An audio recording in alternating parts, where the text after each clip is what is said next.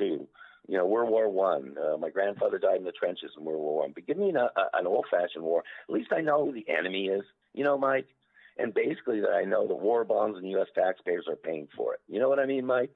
But I don't believe anything about what's going on over there right now. And that, I believe, is the majority of people's thinking right now. Yeah. So war was mini way rant, better man. in the good old days.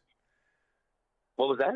I said war was way better back in the good old days. Wasn't it? That's right. I heard a comedian once who said they were talking about AIDS. It was at the outbreak of AIDS, and we can talk about fentanyl now. And his punchline was, give me an old-fashioned girl from the 50s or 60s. Give me an old-fashioned girl with gonorrhea, right? This AIDS thing. You have a bad date and you drop dead, man. Give me an old-fashioned girl with gonorrhea. But it's the same thing. Give us an old-fashioned war. They're all awful. They're all awful. Wars are awful. They are. But That's it. But there's a